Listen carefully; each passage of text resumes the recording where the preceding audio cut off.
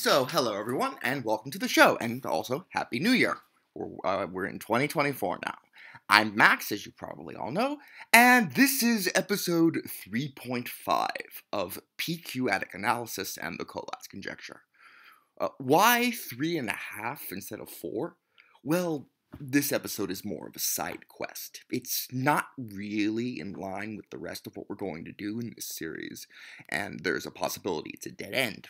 Still, because I'm a classical analyst at heart, this is probably my favorite among the various amusing consequences my research has generated so far. Okay, so I need to have a confession to make. I think generating functions are just amazing. They're the bee's knees. Really, I cannot emphasize this enough. There's even a religion, i.e. a textbook, based around generating functions. It's called Generating Functionology. Again, really.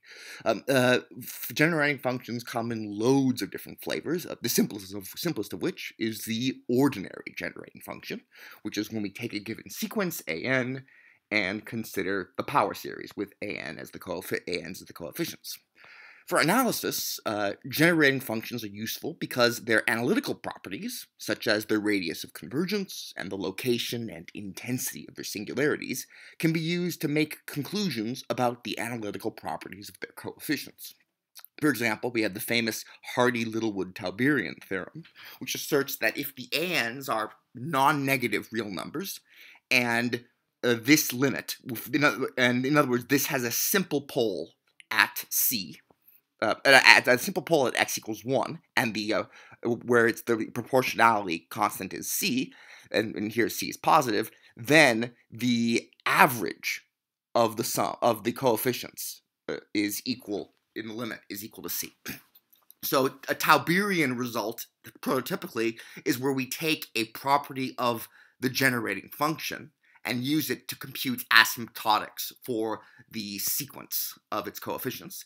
An abelian result, on the other hand, is the converse, where we use a result about the behavior of the coefficients to deduce the existence of limits or of the associated generating function. So of particular importance are the techniques of complex and Fourier analysis, which allow us to directly compute a generating function's coefficients via integral formulas, so prototypically the Cauchy integral formula. Among these, it's worth mentioning that it's often the case we can transform one type of generating function into another. Such transformations can reveal important properties of the original sequences that might not have been apparent at first glance. In analytic number theory in particular, there is a powerful interplay between ordinary generating functions and generating functions of this form, where it's instead of x to the n, it's e to the negative nx. And this seemingly harmless change of variables from x to e to the negative x actually has a great deal of depth to it due to the following completely formal argument. Let's just expand e to the negative x as a power series, and then just defying all of the rules of classical analysis, let's substitute this power series in and interchange the two sums. Doing so, we then get the following relationship. Sometimes this is called a generalized Dirichlet series, but here this is an exponential generating function, and this is, at least formally, the value of the Dirichlet generating function of the ans evaluated at negative k. In general, although this formal argument is almost never true, it is nevertheless incredibly fruitful because there are many instances where if you add in necessary correction terms, it does become true, and in particular, there's then a deep connection between the behavior of this function as x tends to 0 and the analytic continuability of zeta a. And in particular, if you can subtract off the when x is 0, this becomes the sum of the ans, and so if the ans are not summable, this is obviously going to diverge at 0. However, if you can subtract off the divergent part of it, then you can expand the remainder as a power series about 0. You can arrive at the corrected form of this of this identity. A personal favorite case of mine comes from when we consider the sequence an, where n is 1 if n is a power of 2 and 0 otherwise. Then we have the following exact formula, which you can compute this using a Mellin transform theory. And it's that this power series, this exponential power series, is 1/2 minus Euler-Mascheroni gamma over ln of 2 minus the base 2 logarithm of x plus this thing and this thing. This function right here is bounded as x goes to either infinity or 0, and because we have log base 2 of x, negative 2k pi I over all up in the exponent of the e, this function, if we call it f of x, it's a fractal function. It has an incredibly large amount of oscillations, and it satisfies the functional equation f of 2x is equal to f of x. It's also very, very small due to the rapid decay of the gamma function as the imaginary part of s goes to positive infinity or negative infinity. Indeed, the supremum norm of this function, it's less than 1.1 times 10 to the negative 6th. Meanwhile, this function right here is an entire function. It's analytic for all z. And so this then is the corrected version of the formula that you would get by applying this argument right here. And again, as I said, this is derived using the Mellin transform. Given a function f from on the positive reals to the complex numbers, its Mellin transform is the integral from 0 to infinity of x to the s minus 1 f of x dx, where s is a complex variable. The Mellin transform is a multiplicative analog of the Fourier transform, and it's by a change of variables equivalent to a bilateral a Laplace transform. So noting the identity that the integral from the Mellin transform of e to the negative nx is the gamma of s over n to the s, we then have that the Mellin transform will transform these exponential power series into Dirichlet series. Again, as a multiplicative relative of the Fourier transform, the Mellin transform can be inverted by way of the following formula, where we take the integral along the line in the complex plane with a real part equal to c, where c is some sufficiently large positive real number. If the Mellin transform here, f of s of this thing, decays sufficiently rapidly, as if it admits a meromorphic continuation to the whole complex plane, and if this continuation decays sufficiently rapidly as the real part of s tends to negative infinity, you can evaluate this thing exactly, by like a complete evaluation, by using Cauchy's integral formula. You integrate over a rectangular sector, and then you have the left side of the sector go off to negative infinity, and then the residues give you the exact formula. So, in general, you can think of also another thing to note. When you evaluate this by using residues, the result will be a power series in X, or a generalized power series, rather than an exponential one. So the act of inverting the Mellin transform provides us a way of untangling this exponential power series into a honest-to-goodness power series. Moreover, as we said before, as x decreases to 0, this function tends to the sum of the series, so the divergences of this function at 0, its poles, etc., correlate to the asymptotics of this sum if it diverges. Indeed, if we look back at this formula here, we have these constants, this function which is not defined at 0 but is bounded, this entire function which vanishes at x equals 0. The divergent terms of this, the only thing that diverges is negative log 2 of x. This is going to diverge to positive infinity as x decreases to 0. And indeed, if we set s to be the powers of 2, we can rewrite this function by summing. Here the coefficients are the indicator function of s. So this is 1 if n is a power of 2 and 0 otherwise. And if we do the direct computation of the nth partial sum, This is equal to the number of non-negative integers m, such that 2 to the m is less than or equal to big N. This turns out to be the same thing as lambda 2 of big N, the total number of digits in the binary expansion of big N, which is precisely log base 2 of n plus 1. So the equality, so this is a logarithm, and this is a logarithm, and so this is a case of the Hardy-Littlewood Tauberian theorem type behavior, where the asymptotics of the generating function and the summatory function of the sequence of coefficients of our generating function, those two things have the same asymptotics. So why are we talking about all this? Well, the star of the show so far has been chi-q, so it seems obvious that maybe we can get something interesting if we consider a generating function like this, where sum of n equals 1 to infinity of chi-q of n e to the negative nx. Note that we don't need to consider n equals 0 because chi-q of 0 is 0. However, we can do more than just analyze this. And it's all thanks to the correspondence principle. And in particular, first we're going to establish a useful variant of it. So this was not covered in the previous episode. So let q be an odd prime. Then an odd integer x is a periodic point of the shortened qx plus 1 map if and only if x is of the form chi-q of b2 of n, and in particular x is positive if and only if mq of n is less than 1, and x is negative if and only if so this should be a 1. This should be if and only if 1 is greater than mq of n. No. That should be if and only the x is positive if and only if mq of n is less than 1, and x is negative if and only if mq of n is greater than 1. This positivity-negativity thing follows from version 2 of the correspondence principle for periodic points. And we did this in the last video. Well, technically the video before that, but whatever.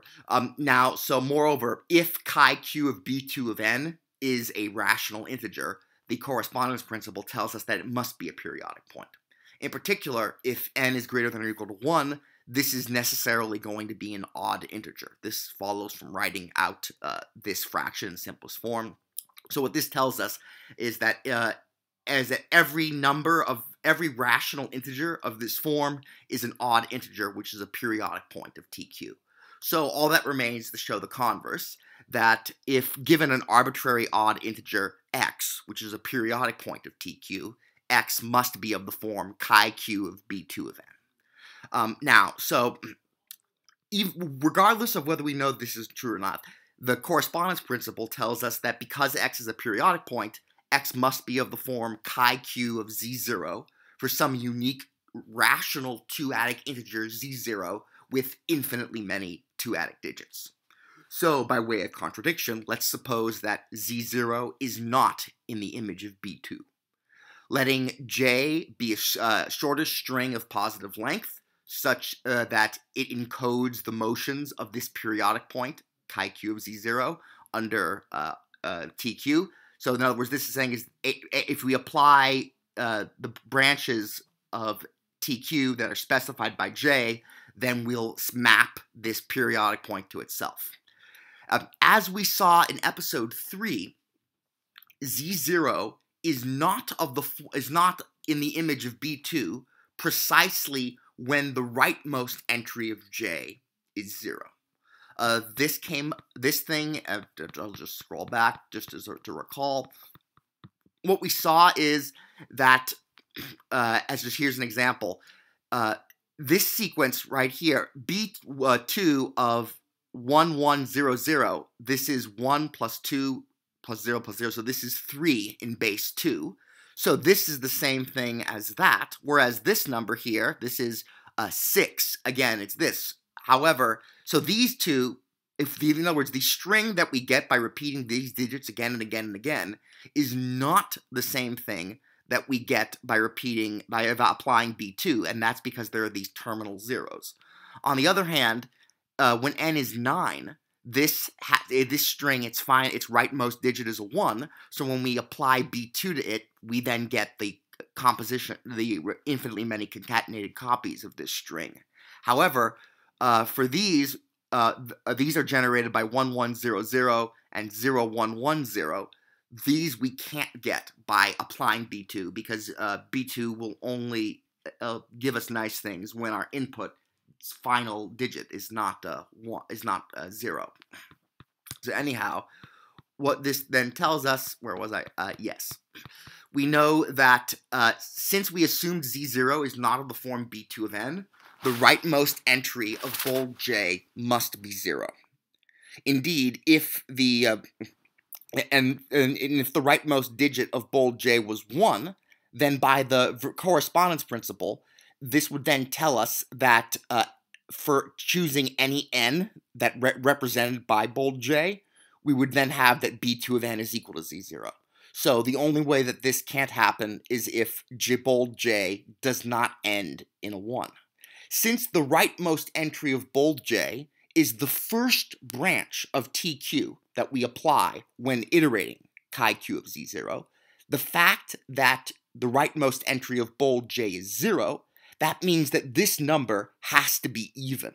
Because if this number was odd, but the right entry of J was 0, then chi-q of Z0 would this would be we'd have a wrong value. Chi-q of Z0 would be the image of this under the wrong string. So in particular, chi-q of Z0 would be a wrong value of with seed chi-q of Z0. And as we saw in episode 3, all wrong values are non-integers, which is impossible here because chi-q of Z0 is x. It's the integer we are given with. So x has to be even, but we were given that x was odd. This is impossible. So it must be that x is of the form chi-q of B2 of n for some n greater than or equal to 1. And so every odd integer periodic point of TQ is of the form chi-q of B2 of n for some n greater than or equal to 1. So, in other words, the correspondence principle, to simplify it, to studying the values of chi-q of B2 of n is the same thing as studying the odd integer periodic points of TQ. So, in this regard, the above version of the correspondence principle tells us that everything we could ever want to know about the periodic points of the shortened qx plus 1 map is contained within the behavior of the function n gets mapped to chi-q of B2 of n. This would suggest that we should study this function directly. While this can be done, unfortunately, it is not practical.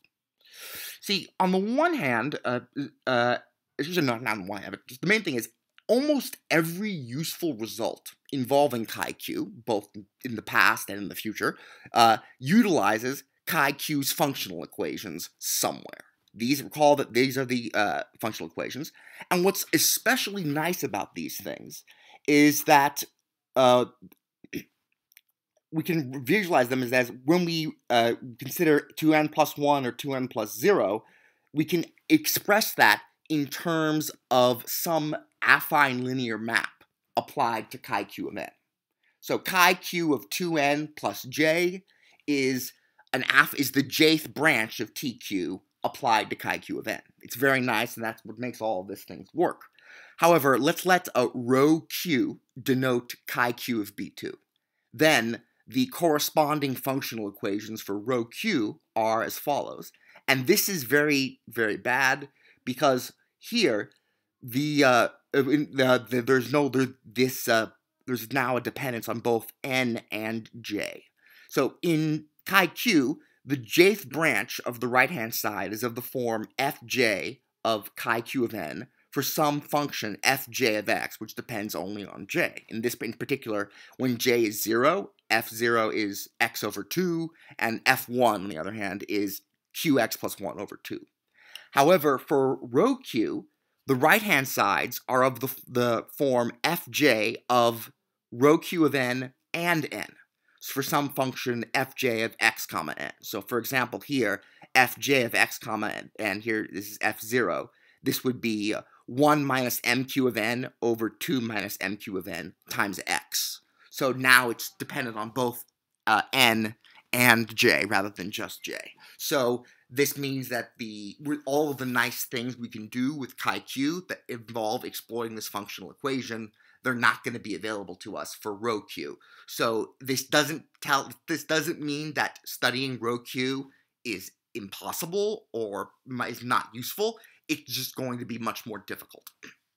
Also, note that because MQ of n is going to be a rational number, which is varying between I think sometimes it'll be much bigger than 1, sometimes it'll be much less than 1, close to 0.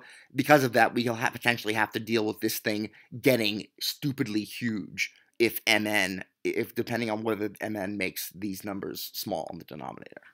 Fortunately, the correspondence principle is going to come to our rescue. And what we do is, as we did in the very beginning, we relate chi q of b2 to chi q and mq. So what corollary 7 right here, this result tells us, is that an x is an odd integer periodic point of tq if and only if we can write x equals chi q of n over 1 minus mq of n for some n greater than or equal to 1. So let's multiply by the denominator. That gets us 1 minus mq of n, x minus chi q of n. So this thing is then equivalent to there being an n such that this is 0. So if we let, say, an of x be this quantity, we can then study the periodic points of tq by investigating the behavior of an of x. As an example, if we picked x, an odd integer x, if x was a periodic point, then there would have to be some n for which an of x was equal to 0. And if an of x was never equal to 0, then x would not be a periodic point. So if we can, this means that rather than wanting to study this quantities generating function, we want to study this quantities generating function. And of particular importance to us will be Perron's formula, which uses Mellin inversion to express the summatory function of whatever sequence we're looking at in terms of an inverse Mellin transform. So I'm going to assume some familiarity with the basic theory of Dirichlet series and the Mellin transform. The papers of Flageolet et al. On Mellin transforms, particularly the one about harmonic sums, are really nice and they cover all the necessary information. I'll include the links to them in the description, and they're really a great source to learn. Still, it's worth going over some of the most important details. So first, we need to recall the Cauchy principal value of an integral. Let c be a real number, and let f of s be a complex valued function, so that for every real number t greater than or equal to 0, the integral of f of s ds along the line segment connecting c minus it to c plus it, this integral needs to exists and be finite. Note, we do not require the supremum of the absolute value of this as t varies. We do not require this to be bounded. Then we define the principal value of this integral as the symmetrically taken limit of this integral, provided that this limit exists, of course. And then we call this the principal value of this expression. With this, Perron's formula can be stated as follows. Let lambda be some complex valued function on the positive integers, and let c be a positive real number that lies in the half plane of absolute convergence of the Dirichlet series zeta lambda. Then for any integer m greater than or equal to 1 and any real number x greater than or equal to 2, 1 over m factorial times the sum from k equals 1 to the floor of x minus 1 of lambda of k times 1 minus k over n to the power of m is equal to integral. When m is greater than or equal to 1, this integral is going to be nice, but when m is equal to 0, we have to take a principal value. And Perron's formula is a specific case of the more general situation of Mellin's summation formula.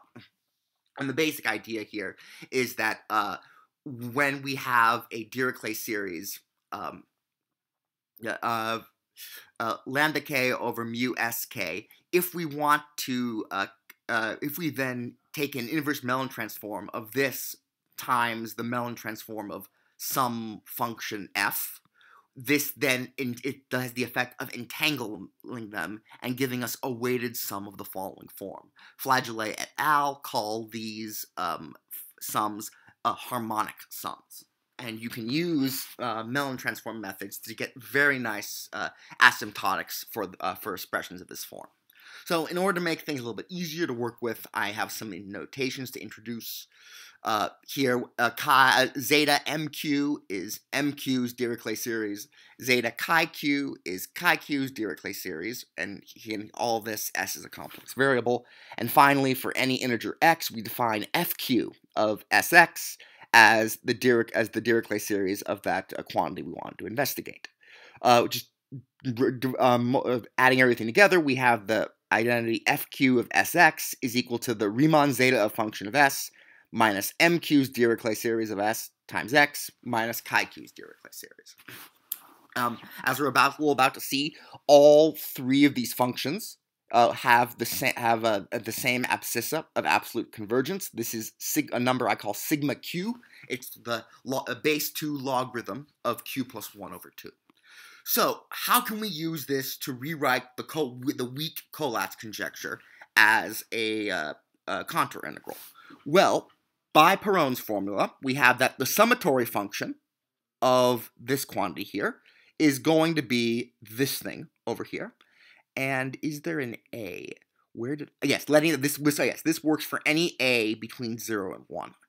If we take the nth minus 1th case of this thing and subtract it from the nth case, we then get the following formula. 1 minus mq of n times x minus chi q of n is equal to the principal value of this integral, and here n needs to be greater than or equal to 3.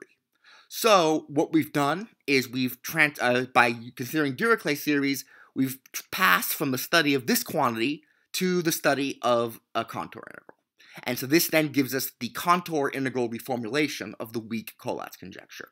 Recall that the weak Collatz conjecture is the assertion that 1, 2, and 4 are the only positive integer periodic points of the Collatz map, or equivalently for T3, it is the conjecture that 1 and 2 are the only positive integer periodic points.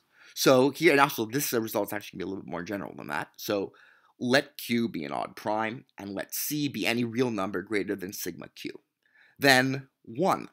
An integer x, which is not -1, 0, or 1, is a period, this should be an odd integer. An odd integer x is a periodic point of T3 if and only if this thing vanishes.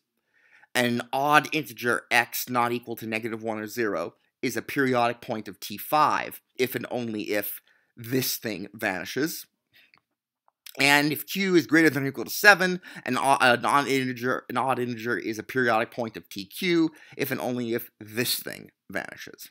The reason why we need n greater than or equal to 3 is due to this fact right here, because then this is chi q b2 of 1, and this is chi q b2 of 2. If q is 3 or q is 5, these are going to be 1, -1, and we have to keep them out because the values of n are too small for Perron's formula to apply.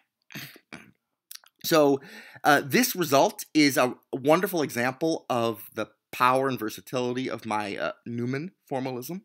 By having reformulated the study of TQ's dynamics in terms of the value distribution of chi q, a fundamentally analytic problem, we've basically embedded our Collatz studies into classical analysis, and so everything that we can do with analysis, we can then use to try and attack this problem.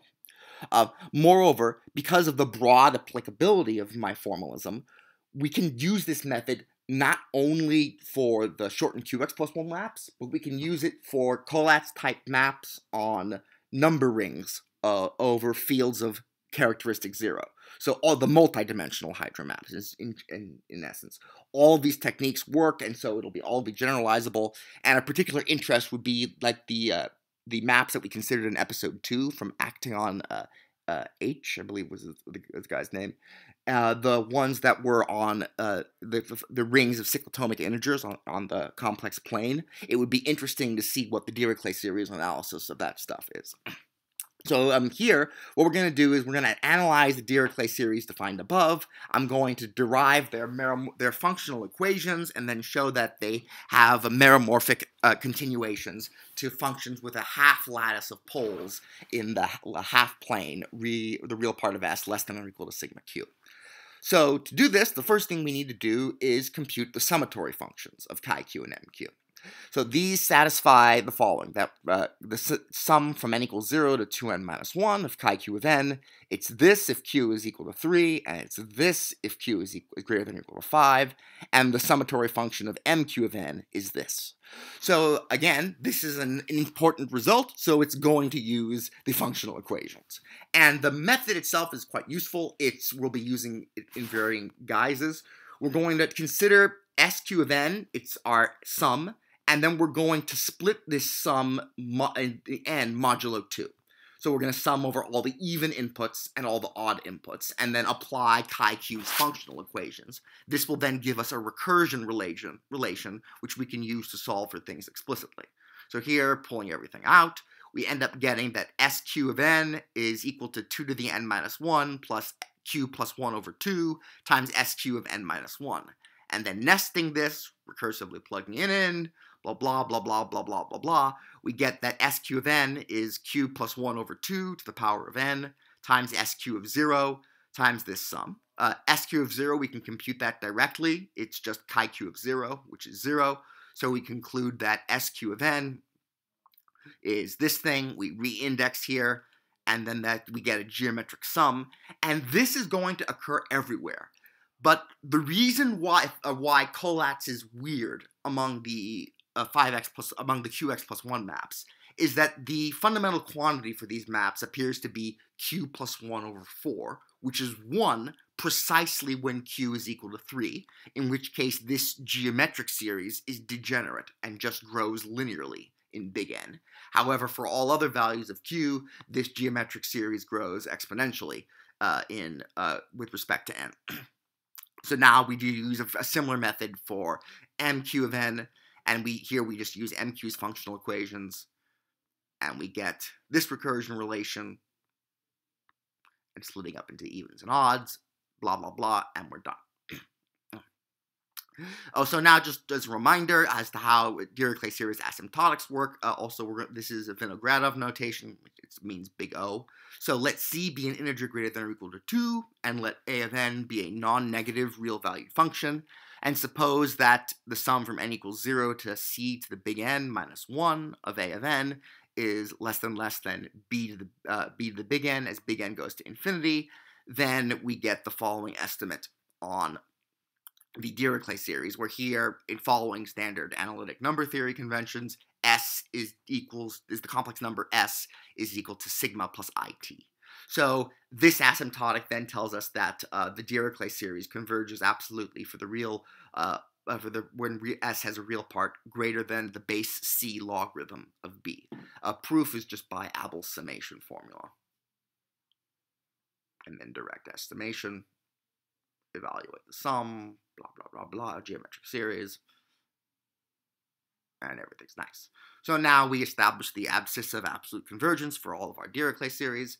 So here we're just going to use our formulas.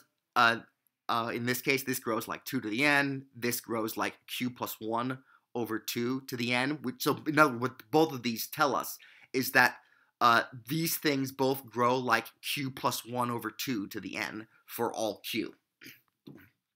So then that tells us by that proposition that since we have this estimate, these functions will then their Dirichlet series will have an abscissa of absolute convergence that's greater than sigma q, which is the base 2 logarithm of q plus 1 over 2.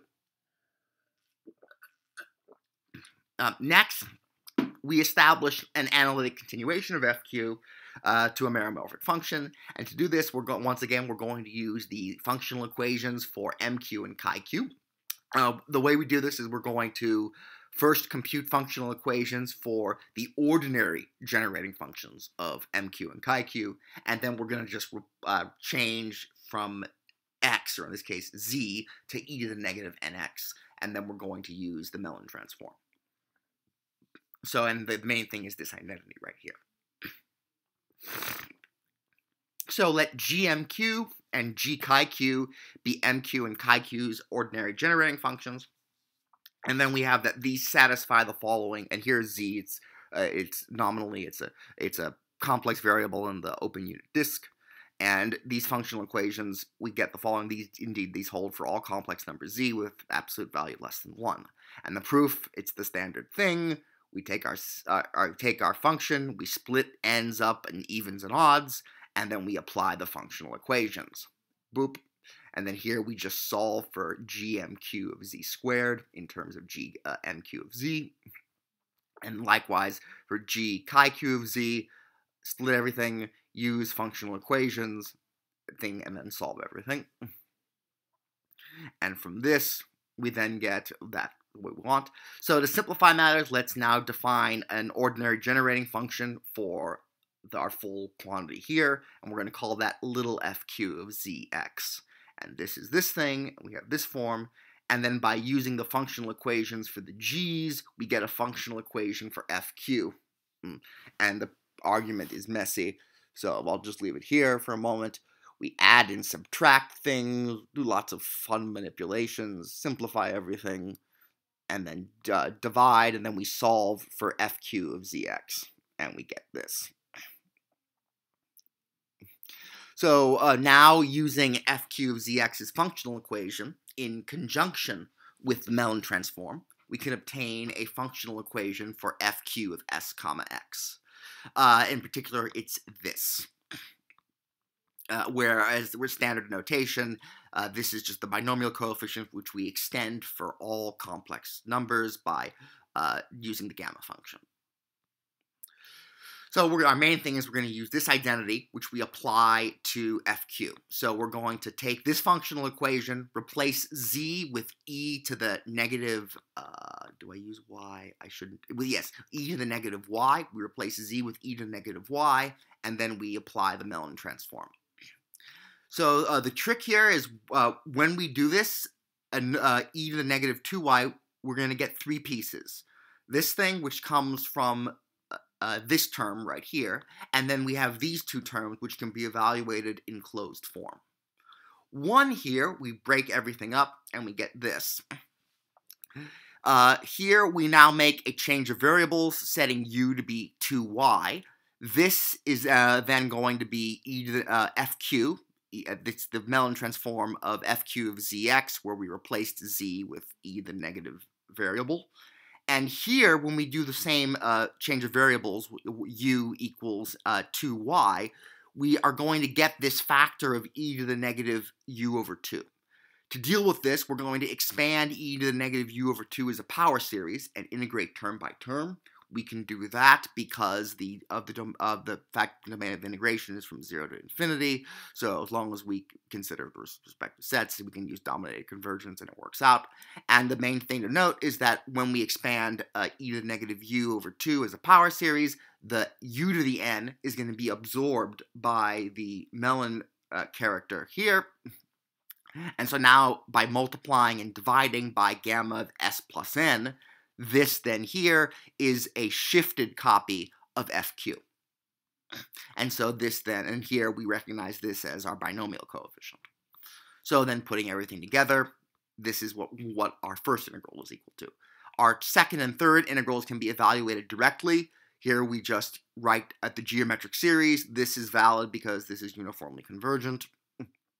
And likewise, uniformly convergent here. So this is just 1 over n to the s, which is the Riemann zeta function.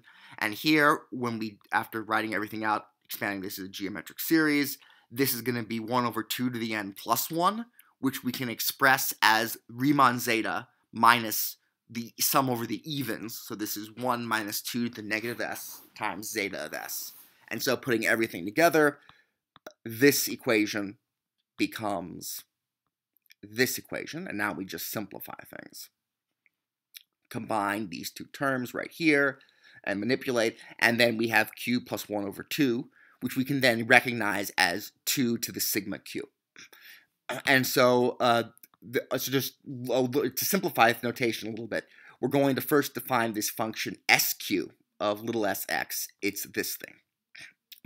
Note that for any x and any positive delta, sq of sx will converge uniformly to a holomorphic function on the closed half-plane real part of s greater than or equal to sigma q minus 1 plus delta. And in this notation, we get a nice compact version of our functional equation. And do I need to talk about this? No. So I'll just talk about this right here. So, yes. So because of this part right here, we know that in our functional equation here, this is going to be holomorphic for a real part of s greater than sigma q minus 1. Since everything else on the right-hand side of this is meromorphic, this then tells us that fq of sx by this is going to be defined for real of part of s greater than sigma q minus 1. On the other hand, note that when s is equal to sigma q plus 2k pi I over ln2, this number is going to make this denominator 0. So this tells us that fq of sx is going to have poles along, this is on the imaginary axis, also it's on the line sigma q, real part of s equals sigma q. It's going to have these evenly spaced poles there, and on that part, and also we might get a simple pole at s equals 1 from the Riemann zeta function.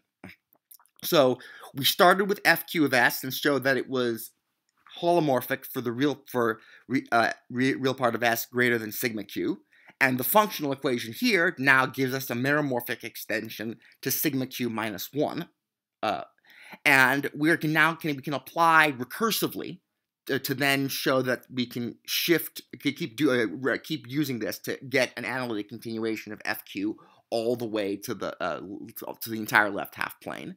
But first, before we need to do that, we need to prove a little technical result, which is that let x be an integer other than -1, and let s0 be any complex number, so that fq of s0 plus n, comma x is finite valued for all n greater than or equal to 1.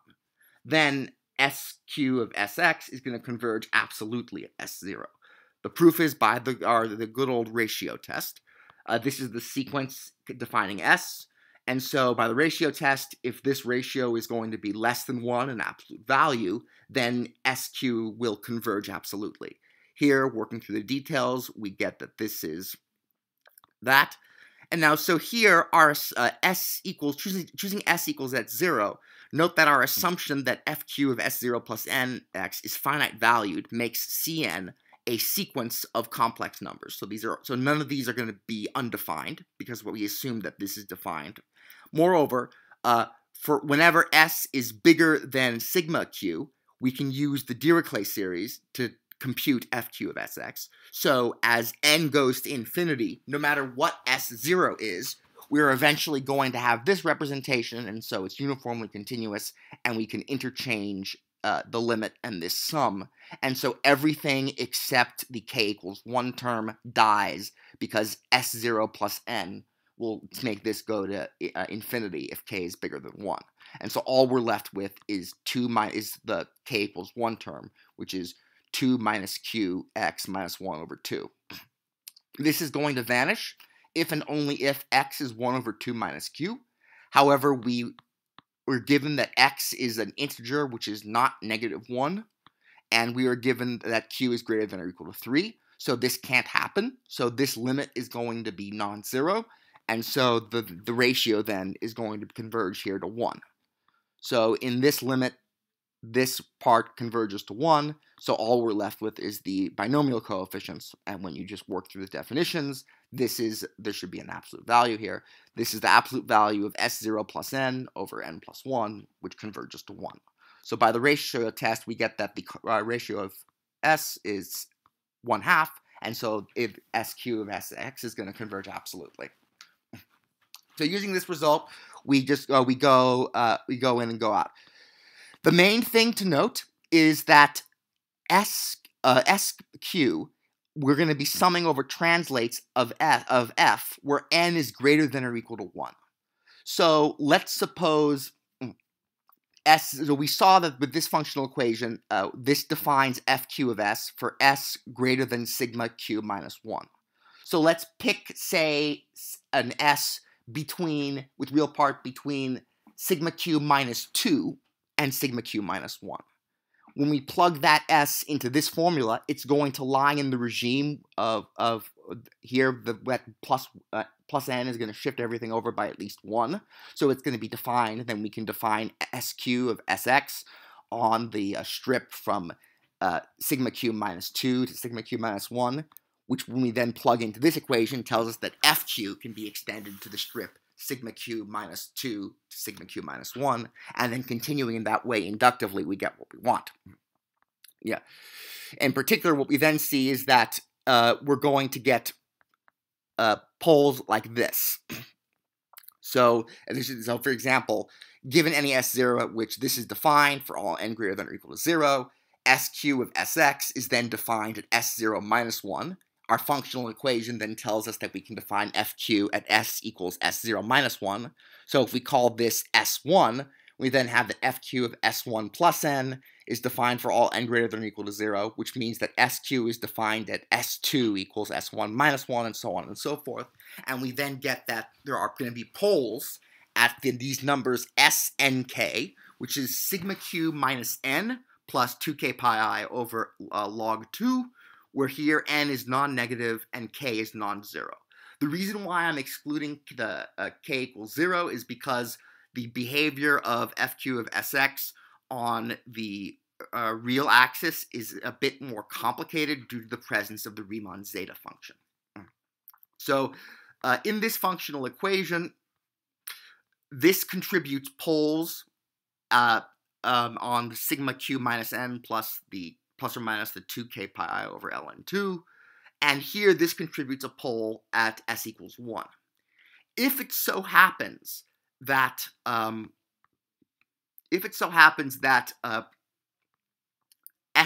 sigma q is a positive integer, then there's the poles that come from the poles that come from this thing, one of them is going to overlap with the Riemann zeta function's pole, and that means we will have a double pole at s equals 1 rather than a single pole. On the other hand, if sigma q is not an integer, then they're not going to overlap at all, and we're going to have a simple pole there. So now the other thing that we need to consider is there's this numerator term here. If this thing is 0, that could potentially cancel out the poles right here. So what we want to do is show that this quantity and this quantity can never both be 0 at the same time. And that's the proposition here. Let q be an odd prime and let x be an odd integer. Then there are no values of n greater than or equal to 0, or k and z, such that this number makes this equation 0. And by way of contradiction, suppose such an s and k exists. If we move things around and evaluate complex logarithms, we then have that s must be of the form negative log base 2 of the absolute value of q minus 1x plus 1 plus 2j pi I over ln2 for some integer j. So this is the solution of this equation, and we know that SNK has this form. So for this to occur, we have to have that j is equal to k, so that the imaginary parts are the same. And then now we just need to make the real parts the same. So equating them and remembering that sigma q is log base 2 of q plus 1 over 2, we rearrange everything, and we then get that n plus 1 is equal to the log base 2 of q plus 1 times the absolute value of q minus 1 x plus 1. Since this is an integer, and since q and x are integers, and since n is non-negative, in order for this equality to hold, note that the only prime number which divides this integer has to be 2. Because otherwise, if not, then the log base 2 wouldn't evaluate to an integer. So there must be some non-negative integers m1 and m2, such that this is a power of 2, 2 to the m, and this is a power of 2, 2 to the m1 to the m2, and also since the log base 2 of this thing is just going to be m1 plus m2, we need n1 plus m2 to be equal to n plus 1. If we add 2x to both sides of this middle equation, we get this. And so if we then subtract 1, we get this equality, and then we can use this equality to get that 2 to the m1x is equal to q plus 1 times x, which is equal to 2 to the m2 plus 2x minus 1. So, since q and x are odd, this is going to be even number times odd, so this is even. So both sides must be even. Note that this forces m1 to be greater than or equal to 1, otherwise this would be odd times odd, which is odd. So m1 has to be bigger than or equal to 1. So that means this is even. But note here, if m2 is bigger than 0, this is going to be even plus even minus odd, which is going to be odd. So here m2 has to be 0. So since m2 is 0, this is going to be 1 plus 2x minus 1, which is just 2x. That then forces m1 to be 1. And so m1 is equal to 1, m2 is equal to 0, and plugging this into here, we then get that q has to be equal to 1, which contradicts the fact that q was an odd prime. So S and K cannot solve the equation, and we don't need to worry about any of the poles canceling. So putting everything together, this is a blancmange, and I'm going to explain why this picture is here in a bit. It jumped ahead of where I wanted it to be. So putting everything together, we've then proved the following. Let q be an odd prime, and let x be an odd integer. Then fq of Sx can be analytically continued to a meromorphic function on the complex numbers with a half lattice of poles at these points. There is also a pole at s equals 1, which has degree 1 if none of the SNKs are equal to 1, and has degree 2 if the SNKs, if one of them is equal to 1. Now, while all of this is very nice, unfortunately, it can be shown that fq of Sx grows hyper-exponentially as the real part of S goes to negative infinity, which means we cannot evaluate the inverse Mellin transform in Perron's formula exactly using a Cauchy's theorem and letting the left edge of the contour go to negative infinity. Still, it may be worth using tricks in conjunction with residue calculus to maybe obtain asymptotics for the summatory function of this thing. Note that if we take the inverse Mellin transform of gamma of S, fq of Sx, since gamma of S decays hyper-exponentially as long as the imaginary part of S is not 0, as the real part of S goes to negative infinity, we can then potentially get an exact or an asymptotic or even exact formula for the behavior of this thing. And that might be of interest. But as I said, what particularly interesting is to study the cases of those those degenerate hydromaps, the ones that are neither contracting nor expanding, like the ones that Action H said. Those might be amenable to these techniques. It might also be interesting to see how things happen when we work in the multidimensional case, because then there's more complex dynamics to get. Now, the blancmanges. So, in episode 7 of the first season, or for any Brits out there, for the first series of Monty Python's Flying Circus, a mysterious force is turning the British people into Scotsmen. And spoiler alert, the culprit behind this Scotsmanization turns out to be a race of blancmanges from outer space. A blancmange is a dessert. It's gelatinous. It looks like this. And so the reason why the alien blancmanges decided to turn Brits into Scotsmen was so that they could win Wimbledon, a tennis championship, because at least in 1969, when the show came out, Scots were known to be less than stellar tennis players. Now, just in a delightful twist, just like in the Monty Python episode, blancmanges also end up lurking behind the asymptotics of chi-q and mq. Only it's the mathematical type of blancmange, the blancmange curve, rather than the dessert after which it was named. This curve is also known as the Takagi function after its discoverer. And these are a family of fractal curves that you can obtain by repeated midpoint division of a line segment. In this, I'm going to be basing most of my exposition here off Geoffrey Ligarius's excellent article on the blancmange curve. And yes, it's that same Ligarius. Amusingly enough, a flageolet as Mellin transform papers also cover this, specifically in Mellin transforms and asymptotics, complex digital sums, and I'll include the links in the description. So in general, where W is a real parameter between -1 and 1, in endpoints excluded, the Takagi-Landsberg function, TW, is the function on the unit interval defined by this thing. Here, S of x is the triangle wave function, which gives us the shortest distance between the input x and the set of integers. This is the classical blancmange curve, Takagi's curve, is when W equals 1/2. And we then get this thing. And note that the cross section, it looks kind of like a blancmange. It's also fractal. When W equals 1/4, this curve will simplify to a parabola. And that's because you can obtain a parabola by midpoint subdivision, and this fact was first proved by Archimedes way, way back when. So, as it turns out, the blancmange curve is hidden within the summatory function of our number of ones function. This tells us, remember, this is the number of ones digits in the binary digits of M. This is wrong. This is the number of ones in the binary digits of M.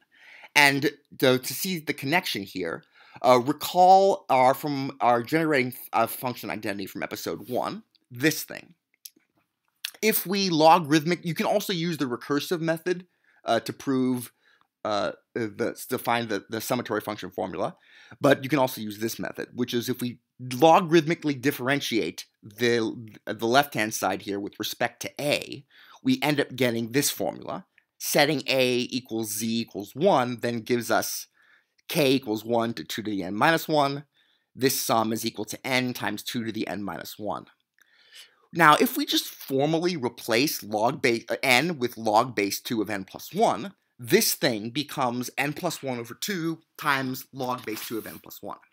This asymptotic, so this suggests that the nth sum from 1 to n of the number of ones functions is this, or is at least asymptotic to this. You can prove this rigorously, but we won't do so here. Well, anyhow, what the idea is, now that we know the dominant asymptotic term of this summatory function, let's subtract it off. And so I define the BL of x is the dominant asymptotic minus the partial sum, and then the graph is this thing. And so what we then have is it's fractal. We have copies of an increasingly accurate rendition of the blancmange curve, and they get bigger and bigger here. And this type of curve is called a batrachion, from the Greek term batrak, which is the Greek onomatopoeia for the sound that frogs make. And so it's like a leapfrog curve, because it's what you get when you graph a function which from the non-negative integers to the real numbers, and you get these kinds of things. They're called batrachions. So here's our summatory blancmange, and this is what happens when we subtract off the dominant growth term from the summatory function of our number of ones function. So now this result here, one way of this was this connection between the blancmange curve and the number of ones digit function was first discovered by Trollope in 1968, where he obtained a closed form expression which exactly relates this summatory function with the original Takagi function. And Trollope's formula is that the sum from m equals 1 to n of the number of ones in M is n plus 1 times lambda of n plus 1 over 2. Here, this is me being lazy, this should be lambda 2. So here lambda is the number of binary digits of n.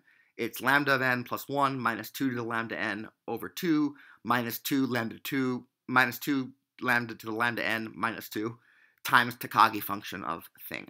And the Flageolet article on digital sums, it proves this formula using Perron's formula, and one among the other things you can do is prove that where did I put it? You can prove this identity. So this is one thing they also show in that paper, and it's a fun computation to do on your own. So we're going to our blancmanges again. So that's the thing we got, and so this is what Trollope shows. Now, the cool thing is, because chi-q and mq depend on the number of ones, blancmanges will also appear in them. So using our computations for the summatory functions of chi-q and mq, let's just do what we did before and replace big N with log base 2 of big N plus 1. This then gives the following asymptotic suggestions, which is that this summatory function should be asymptotic to n plus 1 over 4, log 2 of n plus 1, and when q is 3, and when q is greater than or equal to 5, it should be n plus 1 times n plus 1 to the sigma q minus 1 over q minus 3. Here, this asymptotics, in all these cases, it's big O. Now here's something cool. If you take this and just, as we said previously, treat q as just a parameter, you can get this case from this case by computing the limit. You can use L'Hopital's rule, differentiate with respect to q in the numerator and the denominator, and you get the q equals 3 case. So this, just to get back to the bigger, grander ideas here, this is another one of those spooky things. As we'll see, treating q as a parameter works not only in the Archimedean case when we're doing real and complex analysis with chi-q, it also works in the non-Archimedean case. So again, I strongly suspect there should be some fancy schmancy category thing we can do to unify this and make it all make sense, but I would have no idea how to get even started with that. Anyhow, just like we defined with blancmange, we got a blancmange curve by subtracting the summatory function from our guess from the asymptotic. We're going to do the same thing here, and so letting q be a real number greater than 1, let's define the blancmange, the BLQ, as this. It's q over q minus 1 times the floor of x plus 1 to the power of sigma q minus 1 minus the summatory function of mq. And so here, likewise, because then for mq, this is where we get to this asymptotic, what it's going to be. We get this. And so here are the graphs. This is the graph of BL3, the summatory blancmange. So notice that it's tilted, but it's still the blancmange fractal behavior is very clearly present. And this is a fun thing. I'll get to that in a moment when I explain it. So, while BLQ still retains the blancmange, also you can get similar curves if you do the corresponding thing by subtracting this from this. You will get things, but they're not as pretty. So while BLQ still retains blancmange structure for q greater than or equal to 5, the curve is much more diffusely spaced, and you have to go to logarithmic scaling on the y-axis in order for the behavior to become apparent. Thus, the presence of the blancmange structure is not the unique purview of, not unique to the q equals 3 case. However, there is a decisive difference between mq for q equals 3 and mq for q greater than or equal to 5, and this is the size of mq of n relative to 1. So here, what we're going to do is, let's consider BLQ twiddle. It's the summatory function of 1 minus mq of n. As constructed, note that we can go back, that this is going to satisfy this property. And so we have that mq of x is going to be less than 1 if and only if BLQ twiddle is increasing. And likewise, this is going to be greater than 1 if and only if BLQ twiddle is decreasing. So what this shows is the blue regions here are, this is the graph of a segment of BL3 twiddle.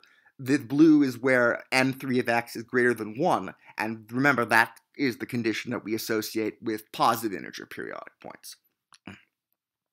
Yeah. Here then is BL3 twiddle, BL5 twiddle, and BL7 twiddle, and we're taking absolute values, and this is logarithmic scaling. And so here you can get a little bit of the wiggle, but notice this function is dipping down much more often than this function is, and these are.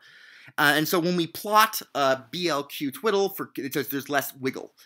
In particular, we've seen this before, if we define xq plus and xq minus as the set of n which make mq less than 1 or greater than 1, respectively, it seems that for odd q greater than or equal to 3, the density of chi-q plus is going to be greater, the upper density is going to be greater than the upper density of chi-q minus if and only if q is equal to 3. And this corresponds to the behavior that we conjectured of the logarithm of mq of n, which is this thing, that we saw in earlier episodes. So this is all quite nice, and yeah. So and yes, the next episode is going to be called "Shut Up and Compute." Yes, so that's our little sojourn through the through the through the Mellin transform methods, and it's really neat that we can do this. And again, it's worth exploring to see what can be done, in particular if we can use residues to try and get some useful asymptotics in certain cases. But what we note here is that because this just shows you one way in which the correspondence principle allows us to bring new ideas and new approaches into studying these Collatz-type problems. The fact that we can use Perron's formula and Mellin transform, it's already beginning to show that there's spectral theoretic stuff going on, and we're going to get only clearer and clearer indications of that going forward. And so that's it for today's episode, and I'll see you guys back maybe next week, maybe later. I'll try and do it as quickly as possible. So bye for now.